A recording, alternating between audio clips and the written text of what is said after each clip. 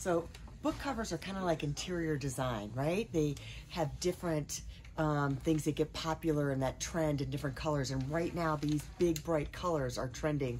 This book is not going to show up very well on Amazon because it's very subdued. It's going to be hard to read. In the bookstore, it's okay, and it does go with the title. But when you look at all these books up here, look at bright red, bright orange. Look at this bright peachy pink color, blue, neon colors. Look at, I mean, this is just like, look how bright these are. This is just the trend. Look at the yellow. I mean, this is all trending. So if you're doing a book, right now the trend is bright colors, bright neon.